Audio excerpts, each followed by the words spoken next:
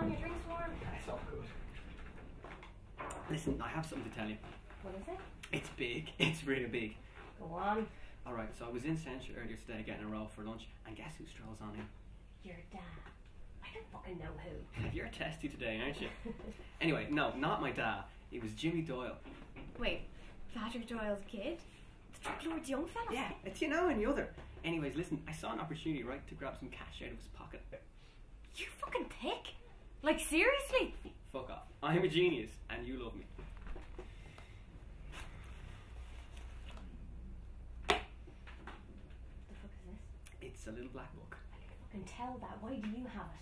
Why did you have to rob him? I seen an opportunity, I said. See, what happened was I slipped my hand into his pocket and felt leather, so I grabbed it and then scarpered. Okay.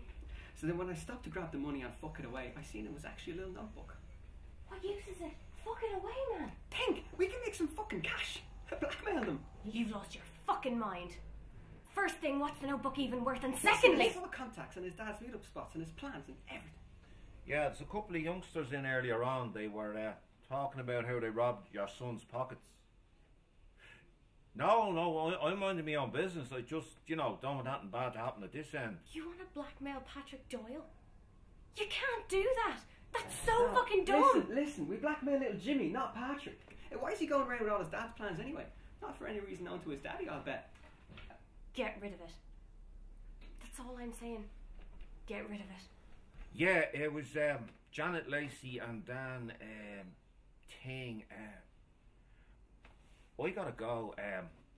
Thanks, sir. Yeah. Come on, Dan, you're smarter than this. Janet, for fuck's sake.